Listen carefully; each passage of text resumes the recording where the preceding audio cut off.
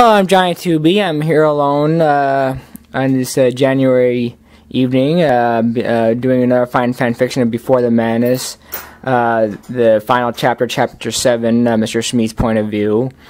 About to wind this down.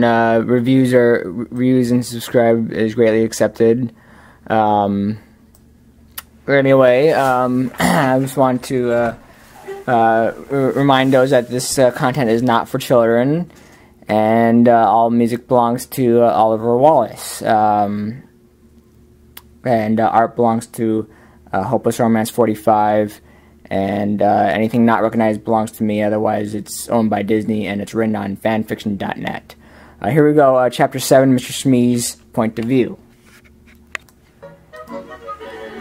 We got closer and further to girls and gold brighter than ever. Mr. Smee, keep quiet, the captain said. Aye! Shh! The captain put his new hook up to my mouth. We tiptoed towards the treasure. For a moment, it was like the universe had frozen with all of its glamour and what we'd seen in our eyes.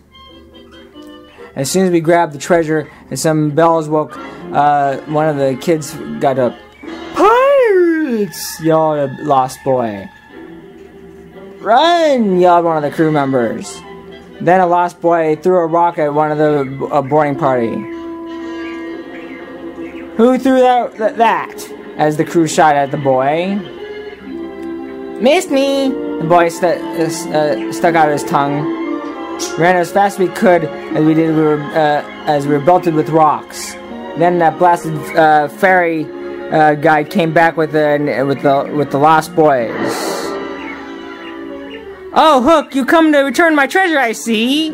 No, boy, this is mine, as payment was done to me. The captain shook at the boy. I don't think you understand the meaning of taking away my treasure, Hook. Oh, but I do. I do, indeed I do. Yeah, I see your game. Okay, I'll count out to 10 and find that you do the same. Very clever, Captain. Whatever makes you say that, you stupid boy? Peter Pan was still thinking of the game of counting to 10 as he ran back to the ship with the treasure. 1, 2. Payment has been restored, mates, as the captain barked. Hurrah! The crew said as the roaring cheer. Set sail, Mr. Smee! Aye, Captain. I responded as I was about to be ordered from the south as blasted Peter Pan was back.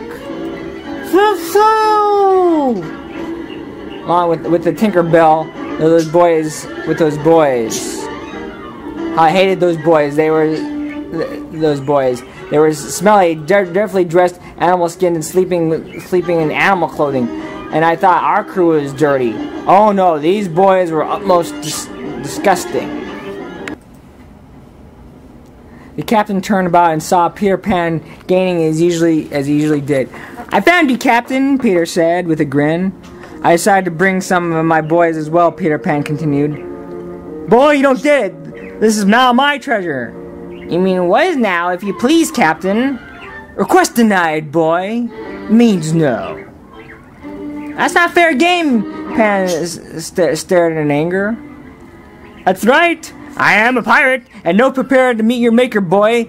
The captain took out a blunderbuss pistol and shot towards the boy, but he flew away as he was shot.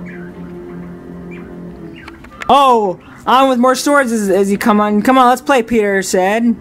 Not this time, boy. The captain hoisted the sword towards the boy, and Peter Pan thrust his little knife. The Lost Boys were all attacked, and the crew, they attacked. I fought the Lost Boys and back and forth with the swords. The boys had shots. There were other Indian men with their Indian objects thrown at us. We kept going as back and back fighting as we could. Then we heard a noise, and it was the Indians calling.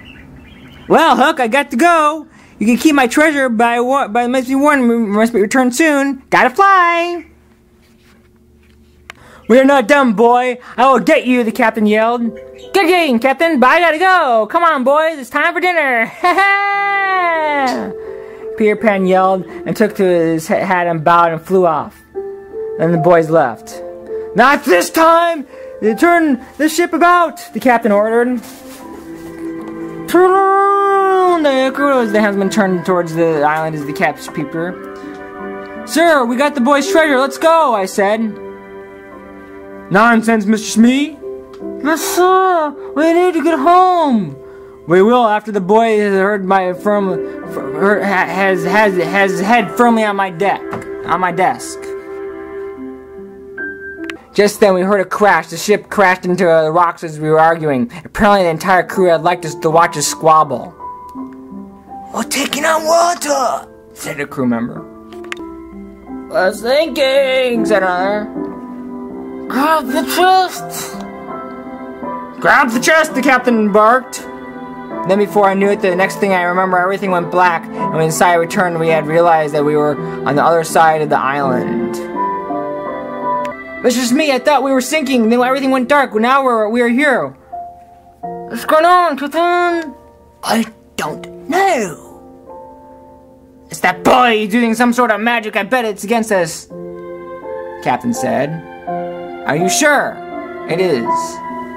The crew member asked the captain. Positive, the captain responded. Sir, I have to disagree with you. As you're my friend, I have to advise you of this foolishness. Nonsense, Mr. Smee. We'll get Peter Pan, and then we will go home. And so began the madness, repeated loop of trying to get Peter Pan and always landing up here in the same side of who knows where of this pirate cove. Weeks went by as we pursued Peter Pan, and I started to lose count. Weeks turned into months, months turned into years. I don't know anymore. I starting to forget what day it was. I started at the beginning of pure madness, lost forever in this Neverland. The captain's pursuit, forgetting where the Peter things had gone, keep ending up in this part of the island. Then Peter started to bring children to tease us with and call it and play with us. Time was changing somewhere, as it was not here or wherever it could be. I could tell the styles of clothing of these new children had changed, with Peter somehow returning with them every time. Then one day, Peter started bringing back a girl named Wendy. Peter was fond of this girl. Peter may have been slowly maturing, as now he was interested in girls. The captain tried to use this girl, his weakness in kidnapping her, but to every time he failed. Instead, the captain got lost in the shadow, cut out of the fights as usual.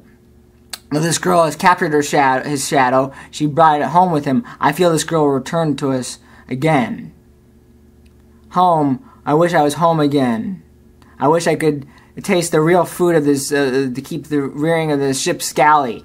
One flaw of this Neverland has inspired, probably just a trick to make us feel alive. Who am I kidding? This is madness. Not sure if we're alive or dead. Or are we alive? No. Are we dead? No, I don't know. The crew seemed to be stuck in some sort of trance, listening to orders left and right, but alas, the sense they were about to buckle. The next time Pam brings that girl again, though she will see it be an older time, is meaning back on Earth. His time is a meaning back on Earth somewhere. Well, we are here again, lost a cruise of madness in Neverland. Better fix up the captain's sail again on another jolly day. Though, even though I hear singing, I'm sure they're frustrated inside. Oh well, another madness, jolly day! In Neverland, the time to give the captain his shave. The end of the sadness. And that is the end of Chapter 7 of the entire story. I'm sorry for ending this fanfic, but I never got enough people to read at the time, and I don't have enough viewers to ever finish anything. I'm not running out of ideas, because this was the second. This is actually the last story, but this is actually the second to the last story. And I have my other fanfic coming out, which is the last of that. And then I'm gonna be changing my series to something there. So I'm finished with all the fanfics except for one more to go, which is a sci-fi. Stay tuned. Thank you for watching and enjoying these narrations, and to all my friends who ever made it out this far, see you out there, and reviews and are out there, and subscription is always welcome. You always blessing me all. I hope that I'll see you out there on the Avenger. I advise you that this is not for children, and this is Johnny 2B signing off. God bless and have a good night.